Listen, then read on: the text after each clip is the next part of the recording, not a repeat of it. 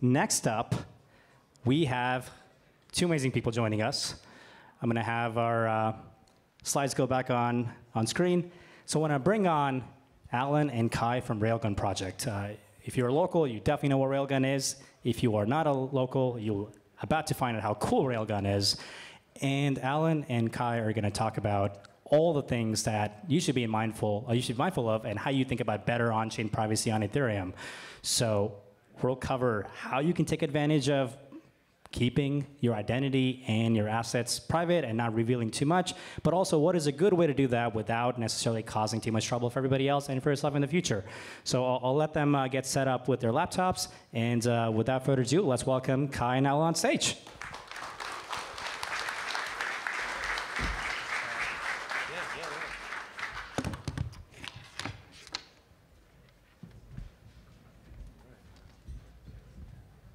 How's it going, everybody?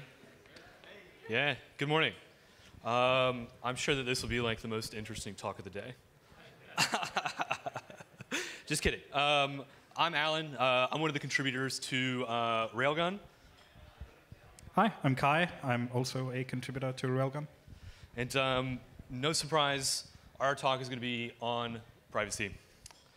And so maybe Kai, you can elucidate the crowd to what Railgun is exactly. Sure. So in a nutshell, Railgun is a protocol that adds a new private address type to Ethereum and other EVM chains. Yeah, and we're going to talk a little bit about the privacy problem that exists in crypto.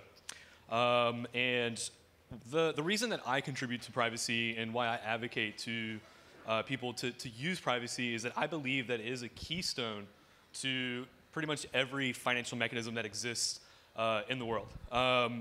A little bit of crowd participation here. Who here has like used Venmo, Cash App, PayPal, some sort of like Web 2 payment mechanism? Yeah, great. For people who can't see, everybody raise their hand. The reality is with those kind of mechanisms, right, you don't get to learn what's in other people's balance, right? So if you take and do a wire transfer, if you send somebody money on PayPal, you don't get to learn how much is in their wallet, right? Nor do they get to know how much you have in your wallet or what your mortgage is or perhaps which banks that you do business with. And it's none of their business, right? It's something that we take for granted in traditional finance and we don't talk about enough in the crypto space. Right, so who here has actually done a peer-to-peer crypto transfer, sent crypto to somebody else in the world in crypto? Yeah, again, pretty much everybody, right? And you don't have to raise your hands for this part, but who here, just think about this for a second. Once you do that transfer, it goes to Etherscan and then proceeds to judge them harshly for all the NFTs and shitcoins that they've purchased, and maybe look at the age of the wallet, right, and see if you're more OG than them or something like this, and which centralized exchanges that they're using and this sort of thing, right? The reality is like we think this kind of voyeurism is cute and fun, right? But the reality is it's really quite dangerous, and I think that it ultimately limits the the long-term viability for crypto. I think that like real actors in the space of finance don't want to have their balances doxed on-chain. And so when we think about that privacy problem, right, we have a lot of different things. When you're, my background's in more traditional finance, strategy leakage would be a really bad thing, right? Who here follows whale alerts on Twitter? Right? Yeah, if you're not, you should. It's great. You can see some really cool stuff. Shout out to those dudes. And so, yeah, you have like strategy leakage. So if you're charging people 2 and 20 as a hedge fund to trade their money on chain, what's the incentive for them to give you a management fee if they can just follow your wallets on Nansen?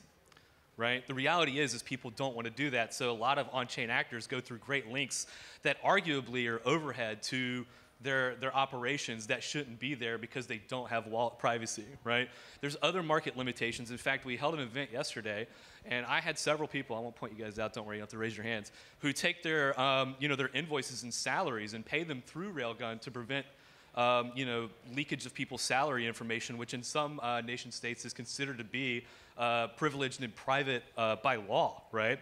And then there's surveillance and safety questions, right? The last thing you want to do, in my opinion, is take and tie your name to a wallet address that has a lot of money in it, right?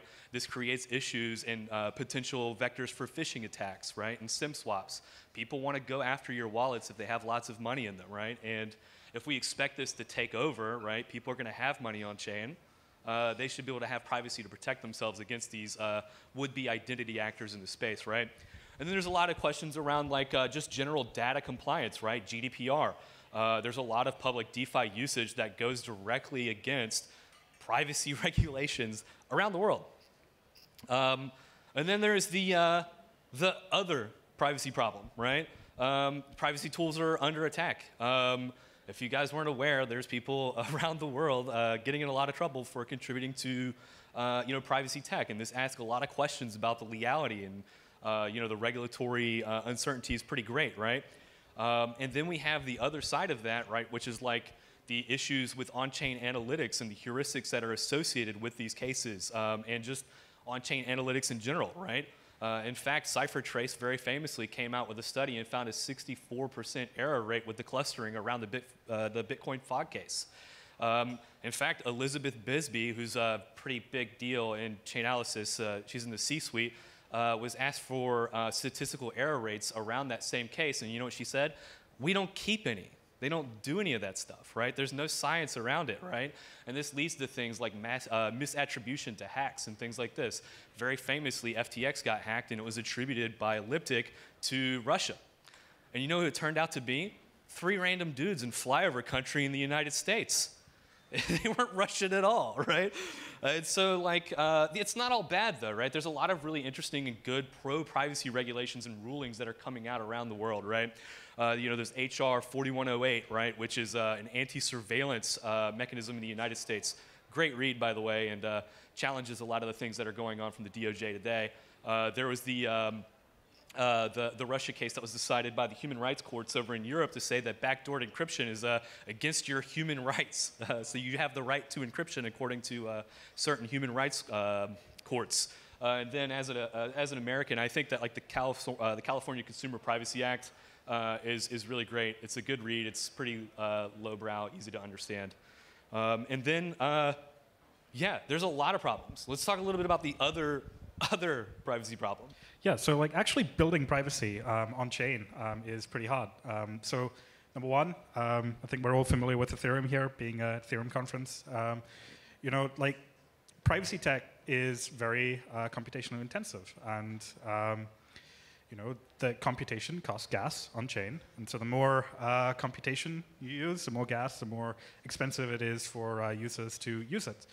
If you're building on chain, you don't really set the consensus rules. You kind of have to play by the decisions that someone else has made, and so you're kind of constrained in the way that you're able to design your protocol. There's a limited set of like cryptographic primitives that you get to use. So maybe there's like a hash function that might be ideal for your use case, but if it's just not supported by the environment that you're building in, well, like too bad. You got to pick something else, right? And being a privacy application, you want to run everything client-side for both privacy and security purposes, right? Because the more sort of like touch points you have with the external world, the more avenues there are for potential like security issues or avenues for like privacy leakage, right? And so doing all of this client-side though is like the majority of people interact with the internet through their mobile phones, right? These are, while they're very capable devices, they're still nowhere near on the same level as like a server farm. And so doing things like generating snark proofs on device, these are pretty computationally intensive tasks, are like really difficult. And just plain synchronizing data with the chain. If you don't have the luxury of running like a centralized indexer or something, you need to somehow get all of the data from an RPC, process it all, store it locally, and the compute that you have on like mobile devices and the storage is just not the same performance and same availability that you'd get if you just had a server farm somewhere. And I think the last one's probably the spiciest, right? Like the D in DeFi is like really hard. So. A lot of protocols, that claim to be DeFi end up sort of relying on these centralized services, maybe like an indexer or, maybe they go and take transactions and like simulate them server-side to see what the outcome would be and things like this, which if you're building an application where you're trying to do as much client-side as possible, having these like client or these server-side centralized components in the mix makes things really difficult. Yeah, and so maybe you can kind of walk us through, like, just to take a step back for a second, like, for people who don't know about Railgun, like, what's like the easiest way to understand it? Yeah. So as I said earlier, it adds a new private address type. So these addresses Totally start legible. with 0ZK. And if you try to look these up on a block explorer, you can't see the address itself. All you can see is just sort of a smart contract which contains ZK UTXOs. But if you have the private key to one of these addresses, you can now go and magically decrypt these encrypted UTXOs and see what your balance looks like and what your transaction history looks like. Yeah, and so like the ultimate goal is to create something that's very effective at being a private EOA. And so there's some other considerations back to the single other privacy problem, right? Is around like assurance and compliance mechanisms. And so over the years, for people who don't know, Railgun's been around for, almost going on 4 years now, but 3 years of this. There's things like viewing keys, right? So you can actually take and give read access to your private balance. And this is actually what I would call like true self-sovereignty, right? So you have the individual liberty to self-select who sees exactly what when it comes to your private transactions. Right when Railgun got started, we did a partnership with the guys over at Coinly and made it such that wallet providers can take and give CSV exports that are compliant with Coinly. So if you're doing your taxes and you have your private transactions, you can export those and hook them into Coinly, and they'll spit out a nice little tax report for you, which is really great. And then, we've been working and contributing to this whole new thing called privacy pools, which people are probably familiar with from the Amin Soleimani and Vitalik paper around a practical equilibrium in privacy, right?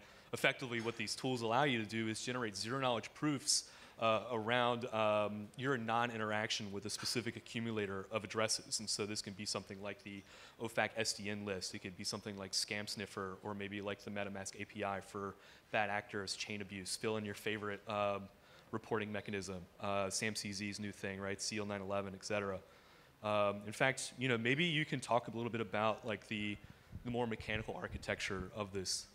Yeah, so I mean, essentially, you're taking all of the shields that occur in the privacy system.